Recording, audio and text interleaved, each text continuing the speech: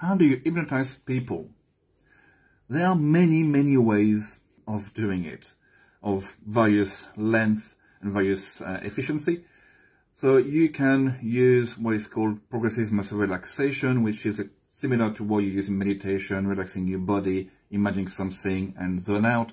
Some people will use eye fixation, just look at one spot, or maybe some people will use the usual pendulum or pocket watch.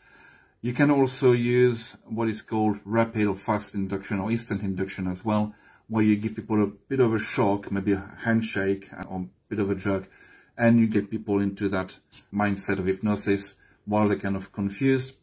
There are many ways of doing it. It's actually quite easy to do it, and it can be learned quite rapidly.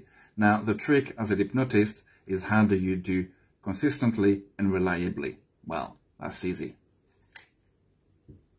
Look into my eyes. Look into my eyes. And you're back in the room.